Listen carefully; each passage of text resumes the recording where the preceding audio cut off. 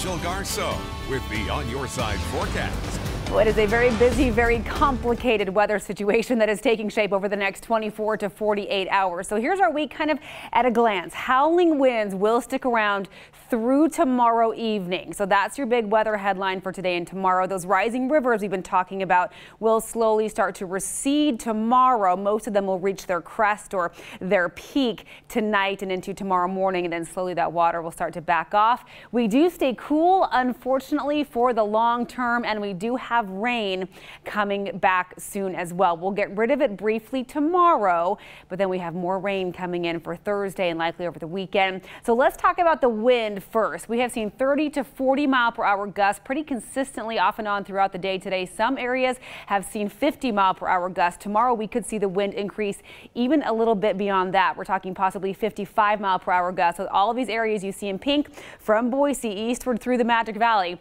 are under that wind advisory through midnight tomorrow. Down to the south in southern Owyhee County and portions of Twin Falls County where this purple line is, that's a winter weather advisory, if you can believe it. Same story for some of our Central Mountain locations north of the East Central Mountains. We have some snow coming in as this exiting low pressure system keeps kind of dragging some moisture in behind it and creates enough instability and bringing cold air as well, right? All of that comes together and we will likely see a couple of inches of accumulating snow. We also have avalanche concerns still in the East Central Mountains. We have flooding concerns. The areas you see here in green are under aerial flood watches. Aerial meaning it covers a large area, not aerial like from up above. And all these little spots of bright green are those rivers that are at or near flood stage. And then just for fun, why not throw some spring snow into the mix? There's a party at the Brundage Snow Stake today, right? Look at the Lego figures. Started out as rain last night and look what happened overnight. We saw about 4 inches of snow, but look what happened to that snow as the day progressed at Brundage.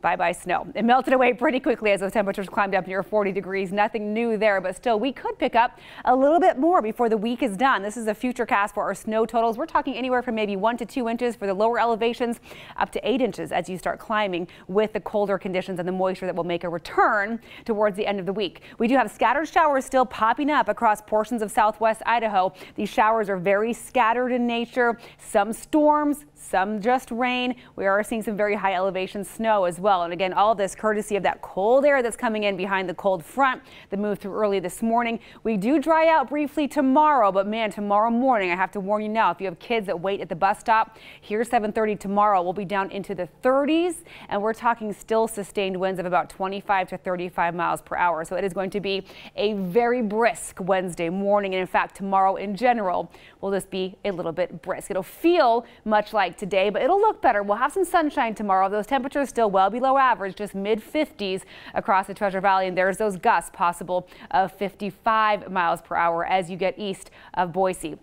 Up in the mountains, we'll see partly cloudy skies, a couple little flurries possible in the morning. High temperatures for McCall, though, will touch about 40 degrees, 43 for Cascade as well. So that will cause, of course, more snow to melt, contributing to some of those rising rivers. But the lack of rain will kind of stabilize things just a little bit. That's why those rivers will start to recede. Partly cloudy and windy in the East Central Mountains, Magic Valley. You have a very windy day ahead of you as well. And our temperature trend, unfortunately, Don, doesn't show much change. We should be right around 60 to 61.